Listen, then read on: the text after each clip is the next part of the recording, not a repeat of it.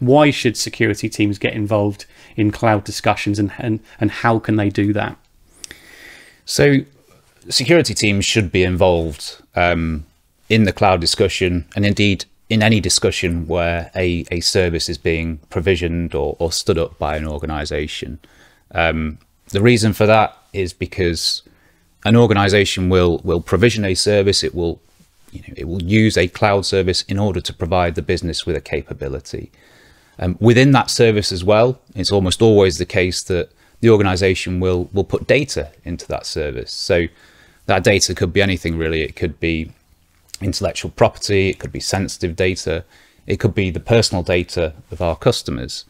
So why should security teams get involved? Because if something happens that compromises that service or compromises the data within that service, then there are some well-documented and fairly serious repercussions in many cases.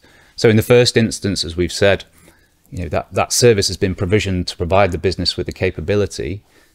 If that capability is taken away, then our ability to service customers is also impacted. As well as that, there are, in many cases, pretty severe punitive fines if data isn't deemed to have been looked after properly. And then there's all the other things that can ensue after a breach or a security incident, reputational damage, loss of trust, and so on. So lots of really strong reasons for being involved.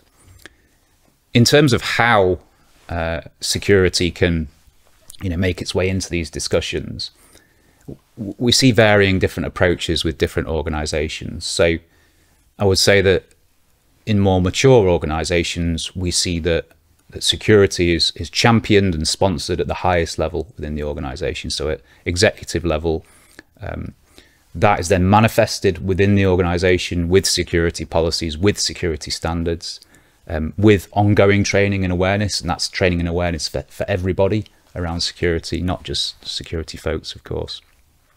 And then an ongoing assessment of security for any services or platforms or infrastructure that you're using.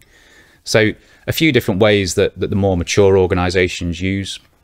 We also see some organizations who put gateways into the project life cycles. So if we're procuring a new cloud service, for example, then we might say, well, okay, we're going to do a review as part of the project delivery to say, is this meeting with our requirements? Is it protecting our data adequately?